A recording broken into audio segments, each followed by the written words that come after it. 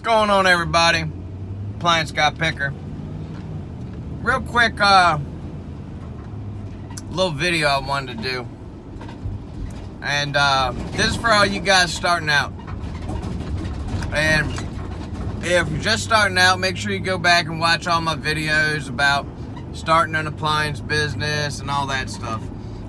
And I covered this in my starting an appliance repair business video, but I wanted to touch on it a little bit more and discuss it, because I think it's something that's oftentimes overlooked. When you're just getting started, you're just trying to get your name out there.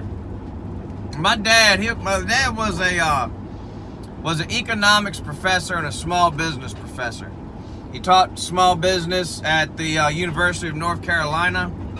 Oh, no, excuse me. He taught small business at the University of Richmond. He taught economics at William and Mary and economics at the University of North Carolina, all at different times. But he was a very smart man when it came to business. He was at one time the president of the Small Business Development Center here in Richmond, Virginia. So the dude knew his stuff, and he knew about business, and he taught me a lot about business.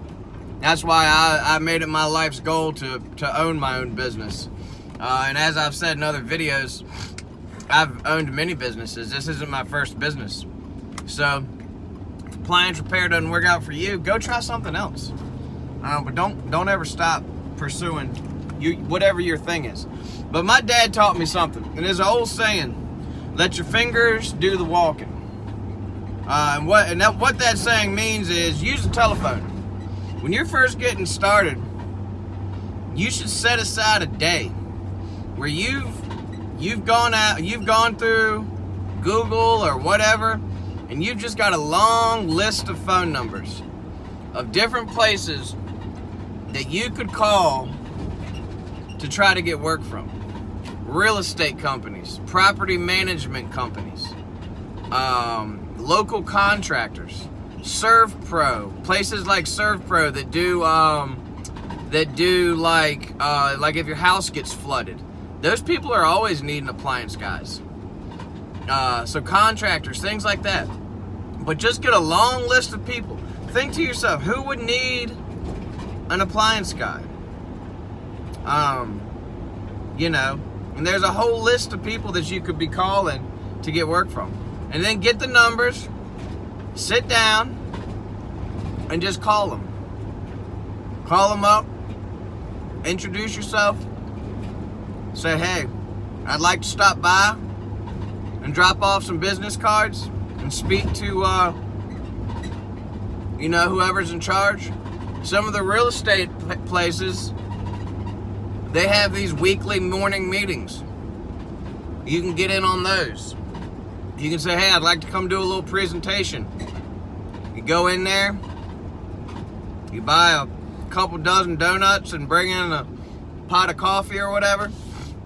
Go in there and get your business card in the hand of, you know, 20, 30 agents at one time. But it all starts with a phone call. Just cold calls, just straight up cold call them. Say, hey, I've got X amount of years experience. I'm just starting my own business. I'd like for you to give me a chance. You'd be surprised. I got a lot of work that way when I first started out.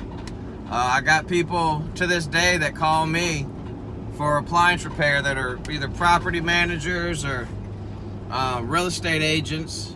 Some of them are pretty small accounts, and some of them are pretty big accounts. So, you know, that's just one thing you can do. A little idea.